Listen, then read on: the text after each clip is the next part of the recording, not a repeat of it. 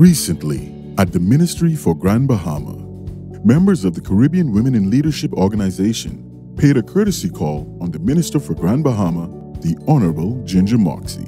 The ladies shared their vision for women in the Bahamas and invited the minister to partake in their pinning ceremony held that same evening at the Calvary Temple Assembly of God Church on Clive Avenue.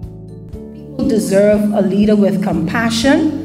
The people deserve a leader with the ability to see beyond the eyes and into the soul, the cries, to hear the heart of our people. And I think Grand Bahama, I think the Bahamas has been able to capture one of those leaders.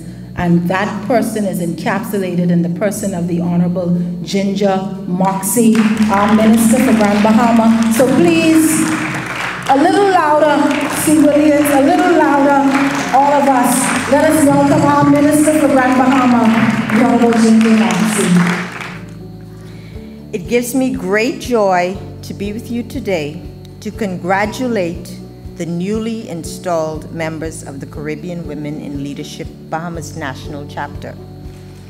The women being honored here today are trailblazing uncharted territory by becoming the first women from Grand Bahama to be installed as members of this outstanding organization, which is comprised of a network of women who are united and dedicated to monitoring, strengthening, and increasing the political participation and leadership of women in the region through its advocacy, networking, research, and capacity building initiatives. This non-political, multi-partisan, independent, non-governmental organization has demonstrated its commitment to advocating social causes and tackling critical development issues in our region. Caribbean Women in Leadership is an organization that is not afraid to ask stakeholders the tough questions. And yes, they do ask the tough questions.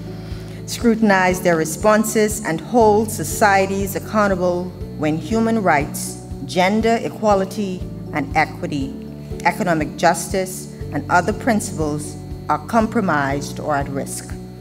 The mission of the organization to empower women throughout the Caribbean, to ensure that women have the opportunity to participate equally in leadership and decision-making in all spheres is timely, and it is a focus that is needed throughout the region now more than ever. It is my personal desire to see more women actively involved in politics and occupying positions of leadership in the Bahamas. It is imperative that we are fully involved in the decision-making process that impacts our lives, the lives of our families and our communities. Caribbean Women in Leadership, I applaud your strategies of advocacy, education, training, and mentoring, your dialogues and active listening, your participatory action, solidarity and partnership building, and conflict mediation and resolution.